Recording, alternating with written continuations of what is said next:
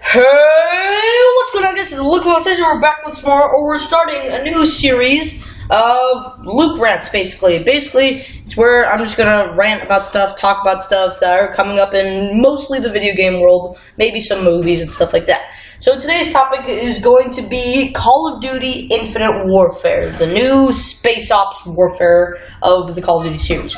Basically, if you don't know, the Call of Duty series has I would like to think, taking a turn for the worse. They are turning towards fantasy, space ops, basically turning into Halo, and I don't really like it. Personally, I prefer the older Call of Duty games where it's like not like big jumps and stuff like that, or like laser guns and things like that. Like Modern Warfare 3 should be as modern as it should get. Like as soon as Advanced Warfare came out, I instantly did not like it because of the diversity from the older Call of Duties.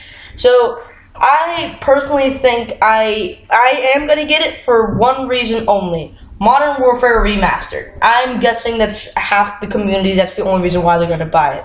Because Modern Warfare Remastered was one of my favorite games. Modern Warfare 2 was my favorite Call of Duty. Then World at War. Then Modern Warfare 1. But it's going to be so awesome replaying Call of Duty Modern Warfare on the Xbox One. I'm hoping they make Modern Warfare 2 backwards compatible sometimes, or they just remaster it. So back on topic, Infinite Warfare I believe, is not going to do well. For the past couple of years and stuff like that, Battlefield has most likely done worse, or from what I've seen, has not as many people play Battlefield as Call of Duty. Just a disclaimer before this, I love Battlefield, I love Call of Duty, I like computer games, I love all games, so do not think I'm doing favoritism.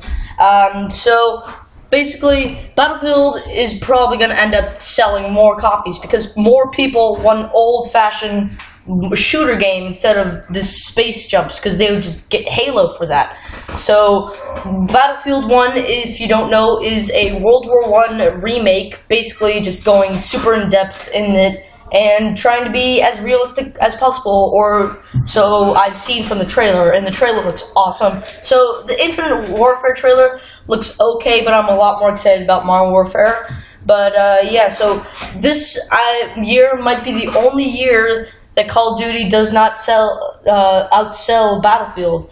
I don't know. I don't personally know the statistics of ratio between Battlefield and Call of Duty on purchases, but I know Battlefield is one of the highest shooter games out there. But yeah, so this has been Luke Rants or whatever. Just comment down below what you guys think about the new Infinite Warfare.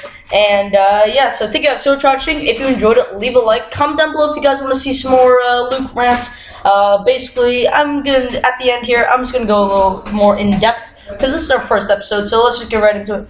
So basically, what's gonna happen with these is basically I'm gonna have some gameplay, as you see right now, of just any video game that I'm feeling, while I just have these voiceovers, and it's gonna be good. I'll do these, probably try to get them out every week or so. But yeah, so thank you guys so much for watching, and I'm out. See you guys.